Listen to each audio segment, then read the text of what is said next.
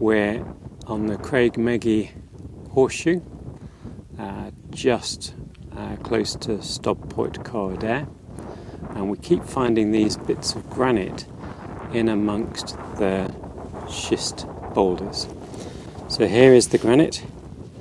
You can see it has feldspar, the pinky white mineral, quartz, the grey mineral, and then these platy books of mica.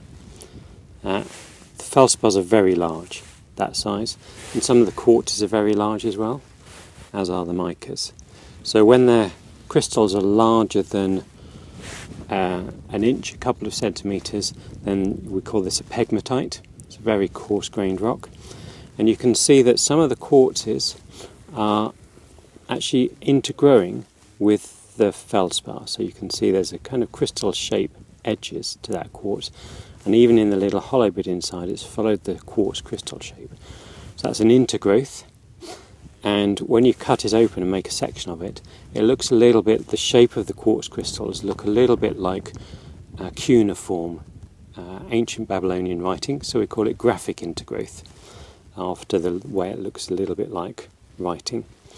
And this is, when you see graphic intergrowth and pegmatites like this, it's an indication that probably you're in a relatively small vein, or you're at the edge of a very large magma body. And here I think there are lots of small veins, just as we saw over in Creag Meagaidh in Newton Moor.